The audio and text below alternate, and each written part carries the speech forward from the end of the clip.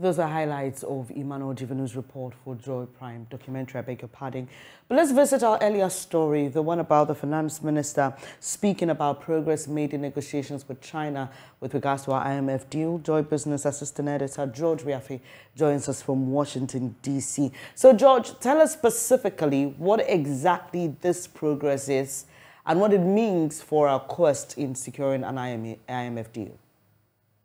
Well, Ben is speaking at this engagement in Washington, D.C. The finance minister has sought to assure that on their part, they've actually met all the preconditions that is required before they can go for an IMF program. And that is the basis where he's doing this extrapolations that all other things being equal, by May, we should be able to get the IMF program. And that is the basis. So he believes that having met all these requirements, it is clear that what is left is that the board would then, if they make their request to the board, having gone through the African department and the other department of the IMF, they will indeed approve Ghana's program.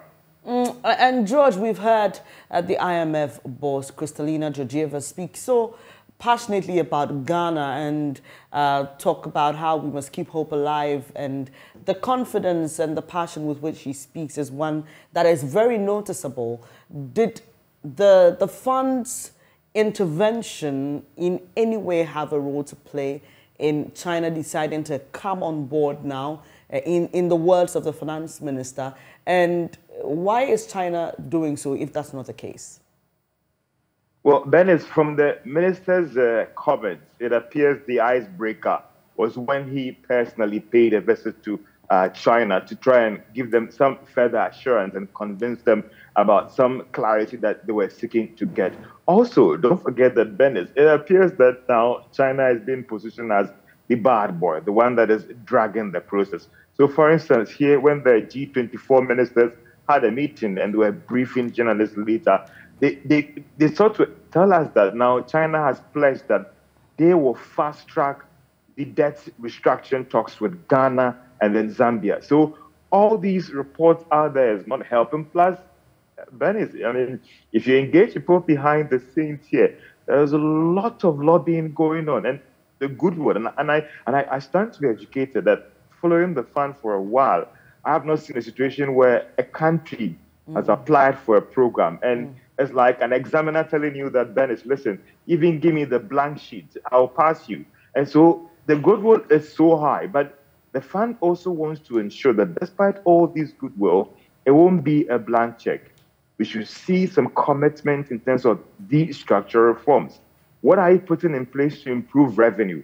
What are we doing to ensure that the never again? So all these things are going on behind the scenes, and everyone, Ben, is that I engage.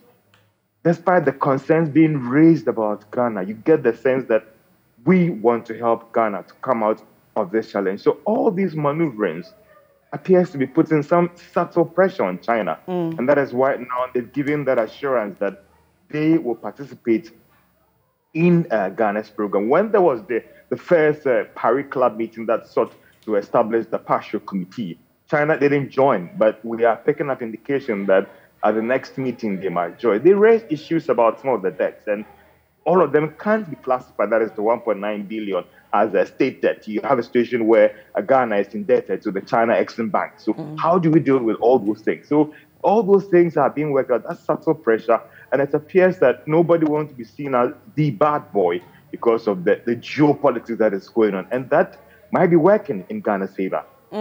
George, finally tell us what to expect today.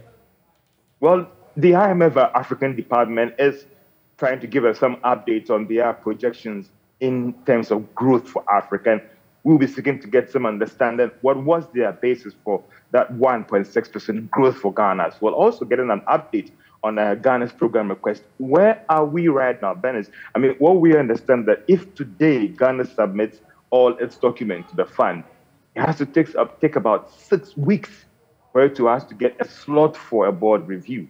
So as we speak right now, has Ghana submitted its economic program? Has it submitted its letter of intent? And what has been the concerns raised by the staff before the program is approved? So all these things will happen. On the government side, they're also trying to wrap up some engagement with the multilateral institutions like the World Bank, the African Development Bank as well, to see whether they can get other commitment. Don't forget that, Dennis, the $3 billion that is coming from the IMF is going directly to the Bank of Ghana in terms of balance of payment support. Other institutions are supposed to come on board, for instance, World Bank, to support budget programs for the next 4 years. And so all these meetings are supposed to go on to ensure that they get some commitment from these institutions on them participating in Ghana's IMF bailout program. George, will leave it here. George Biafe is assistant editor here at Joy Business, and he is in Washington, D.C., attending the IMF World Bank spring meetings and giving us very important updates on Ghana's quest to secure an IMF deal as soon as possible. You're watching Joy News today. I'm Bernice Abubedulansa.